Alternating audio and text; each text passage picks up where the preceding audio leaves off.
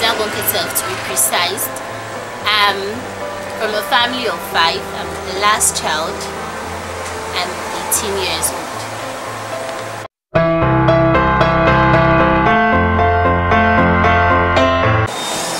I'm an ABU business student from the Department of Insurance. I'm my first year.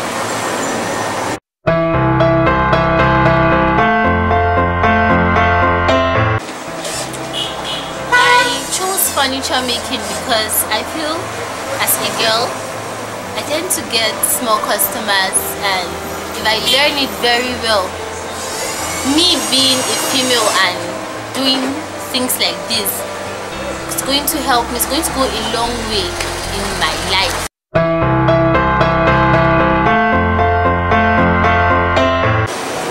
My main motivation is from the society.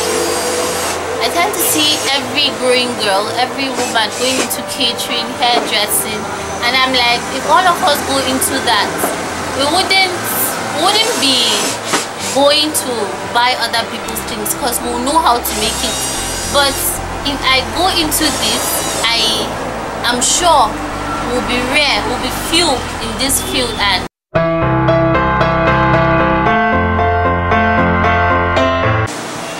challenges are very much. From parents, my mother would say, stay at home and do some chores, and I'll be like, it's time to go to shop. My friends would be like, let's go out. I'll be like, I'm supposed to be in the shop. Like, the peer group is actually the place that the challenges fall back more on, because when you're supposed to be in so place with your friends, you're supposed to be in shop learning, and they don't see it as a female thing. They see you wasting your time there, but they don't really know that aside learning the skills, you're also learning how to live with people, you're also learning how to interact, you're also learning, because in this shop my peers don't come, people of different class and caliber come in, and I have to learn how to interact with them. In another way, I'm learning something else. I'm using a stone to kill.